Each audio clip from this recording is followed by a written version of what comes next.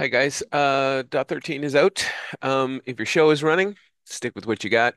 If you have issues, take a look at dot 13. A lot of these fixes are for one-off cases to make sure people's shows are running. Let's take a quick look. Not a lot of stuff to demo here. Lots of behind the scenes bug fixes. Um, Dan has been busy working on a lot of these things here for us.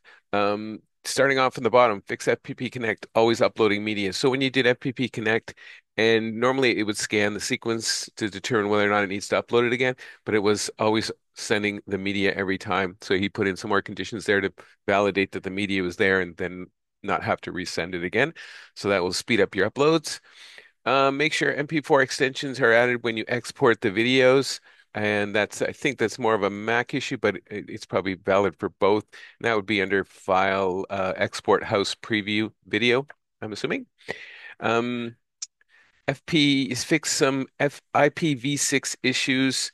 We're seeing lots of networking. You guys got lots of creative networks out there this year with the mesh networks and such. So we're trying to catch those every time. FPP Connect only upload active models. This is sort of a special case for those folks using FPP models, pixel model overlays. So if you have a model that's not set to active, it won't bother sending it. So I'll just show you what we're talking about. If you have a model like this, and you go down to string properties. Nope. Appearance. Appearance. If you mark it as inactive, notice you'll get the angle brackets. That means it's inactive, and it's saying don't bother sending those sorts of things up to FPP. Dan's got a fix for a crash at startups if you take too long to select a show folder. That's an interesting one. For various exceptions, make sure xLights actually crashes and generates a crash dump. So we're trying to eliminate those silently closing xLights where we don't know what happened.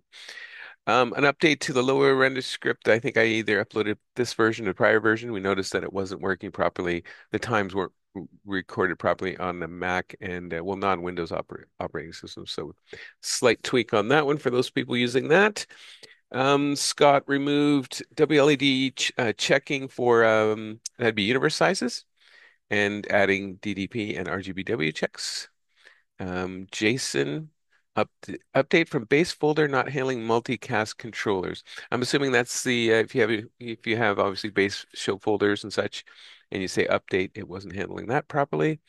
Filter label on BU meter didn't handle lists, so I'm not sure too many people use this, but let's throw this in.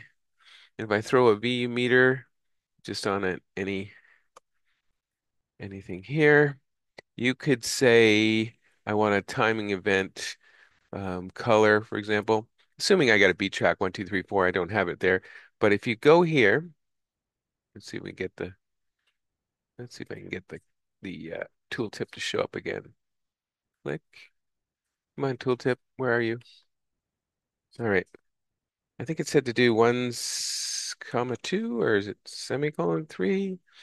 One of those. How do we get the tooltip to show up, guys? It was there for a second. Maybe I gotta click over here and click back here. There we go. Only trigger on timing events which contain this token in their text. Blank matches all. Multiple tokens can be semicolon separated. There you go. So if you want to have it change colors on 1 and 3 of a beat track, so I'm just gonna put it. There you go. Right click, add timing track, metronome with tags. Click OK. Just make it space out 5,000 is fine. So you get 1, 2, 3, 4. So now this would trigger change colors on 1 and 3.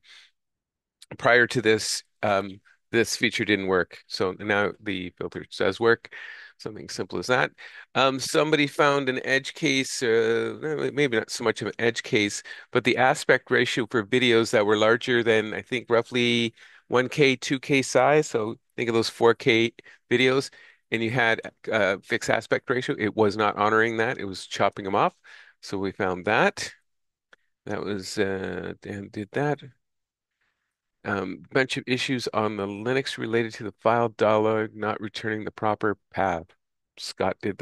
Scott actually did a lot of work on the Linux. There's some Linux guys that were being very helpful in passing information on to Scott, and he was able to correct a number of issues with Linux. Those guys were sort of stuck back in the past, and they couldn't roll forward until these changes were in place. So thank you to Scott. More issues with FPP Connect. We're having lots of interesting finds with FPP Connect not finding all of the remotes or not all the IPs. So we're continuing to trace down that. And similar to the next one here, some host named IP issues. There was some crashing or some um, uh, yeah, on the Mac it was giving errors that certain libraries weren't bound and such. So Dan's added more libraries there. Martin had to re-add some code back to the EES pixel sticks because it would crash on an empty JSON file. So that should be working for those folks. I found a few things through the crash logs that were being generated, null pointer exceptions, so cases where they would silently issue a crashed upload. Um, fix that. Um, we found a case where Twinkly would crash if the device was offline, so we handled that condition. And Charlie added a few items here for shortcuts on timings and being able to right-click subdivide it. Also added a confirmation so that if you decide to delete a viewpoint, so if I go to layout, right click, you'd have to save a current viewpoint, say test, click OK. And then if I come right click, I'm assuming if I say delete it, it should give me a prompt. There you go. Are you sure you want to delete the 2D viewpoint test? This action cannot be undone. Say yes. So we've added that so you don't inadvertently delete something because the buttons are so close together, menu choices are so close together. So we've done that. Dan has just grouped a little bit things as his catalog of controllers gets larger. I think I can show it here.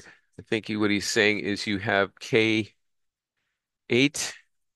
and then he's bundled all the K8s in here so that you can get them all together as opposed to putting them all in this big list here. I'm guessing that's what he's done. And more of a developer thing, Scott has added JSON printing to a companion app, fseek underscore info, and that's in there. Charlie added something about resizing effects when clicking on them. So now if you are hovering over an effect, you're less likely to resize it unless it gets to be very, very annoying that you're like clicking on it and you just click in it and you go like this just a little bit and it moves it. So he's added a slight delay in there before it will trigger the movement. So that's it. Mostly bug fixes. If you hit a show-stopping bug that's got you stuck, go ahead and dot 13. But otherwise, I think everybody should be fine with or without this right now.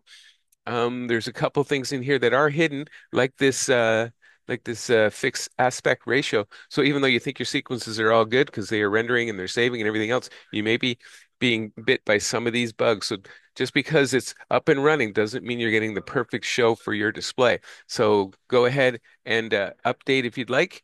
And if something doesn't work for you, you can always roll back on the Windows side of things. A little trickier on the Mac side of things, so be cautious on that. And yeah, hope your show's all going well. Zoom room's not too busy, but please, if you are in the Zoom room, patience is key. Thank you for listening, and be sure to like and subscribe. And hope your shows are all going well. Have a great day. Bye now.